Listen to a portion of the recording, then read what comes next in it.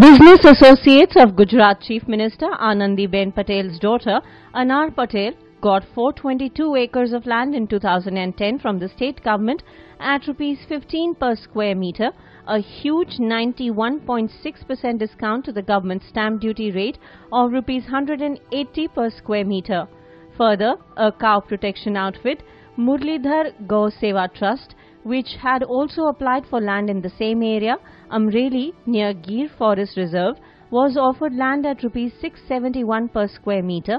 far higher than the stamp duty rate for that plot, rupees 190 per square meter. Both proposals were considered by a state government committee at the same meeting.